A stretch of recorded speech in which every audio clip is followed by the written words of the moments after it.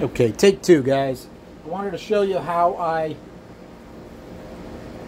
do our chamber cut and try to get them as accurate as possible.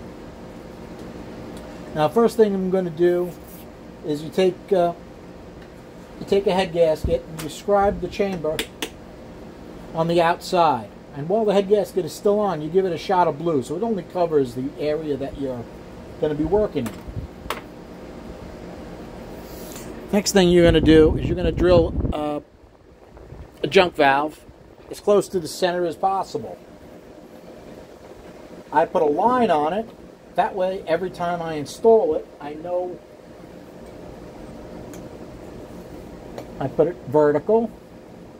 So this distance is going to be extremely close from each other. Okay.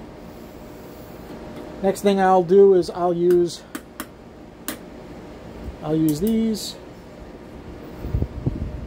these calipers with a sharp point on them. These are my father-in-law's.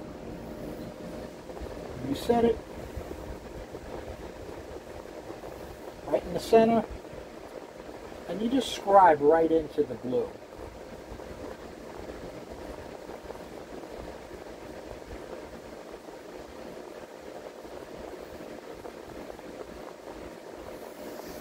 Okay, and you make a little piece. So, you can follow the chamber on this side. You don't make it a point at the very end. You round that, and you have a nice arc out. And it makes like the Fuelie cut. Now, that's the first part of it. The second part of it is actually, I need to move you guys. So let me pause you. Okay, so this chamber here has already been had its notch cut out.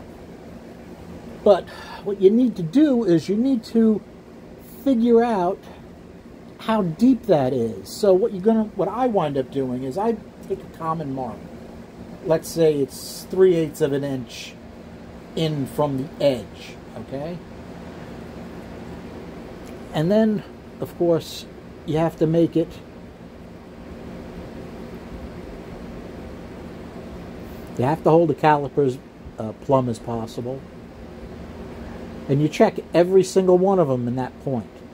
And in order to do it right, you really should do in multiple points along this arc to get them as close as possible. This is a decent sized chunk. It took a couple cc's of metal out. And you want to get them very, very close to the same so they will all flow similar. Are they all going to flow the same? No. Intake ports don't flow the same. Okay, I've done videos on that already.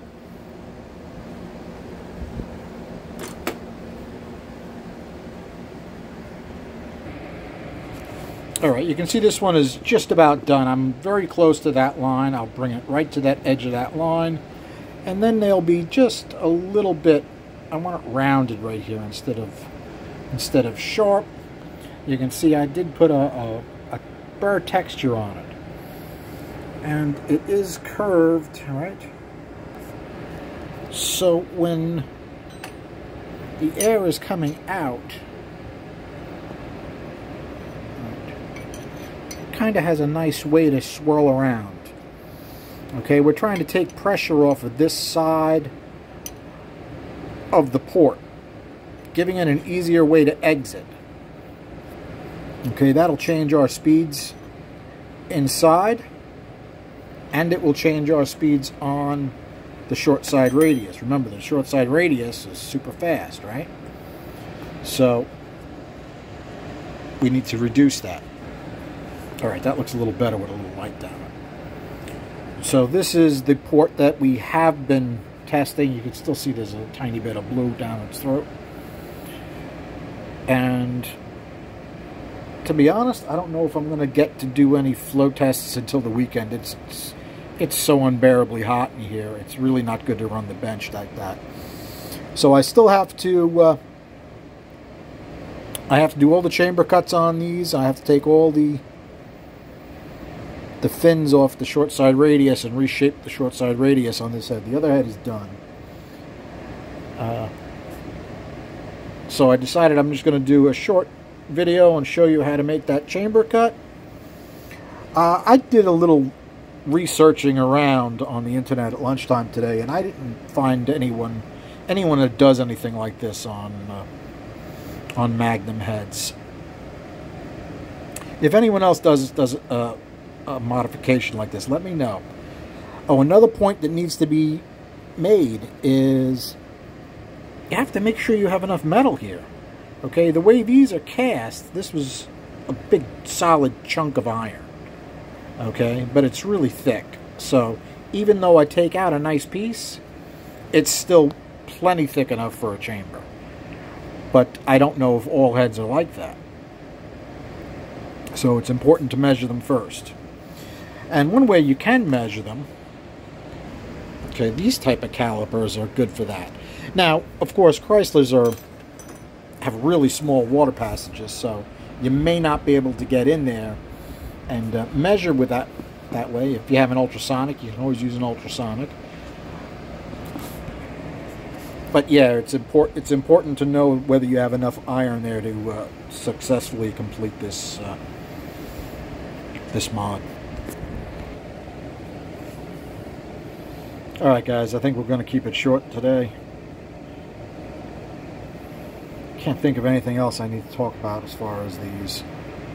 You know what? Let's show you what the short side looks like on the other head that's pretty much done.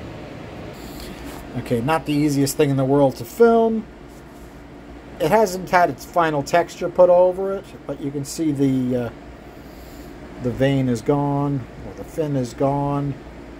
Okay, you can see my mark at the bottom, or I come almost to the mark. And we're going to see how that works.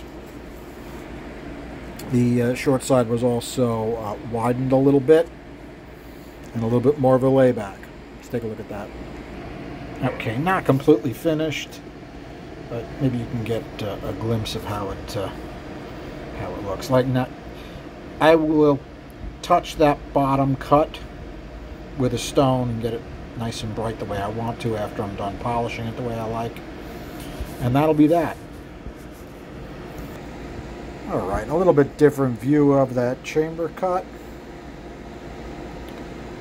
Just to give you an idea. This is actually a different one than we were looking at before, but they're very, very close to being the same. Alright, guys. I got a ton of grinding to do. It's hot as can be. And I got to get these done. These took way longer than they should have. Alright, guys. Thanks for hanging out. Have a good night.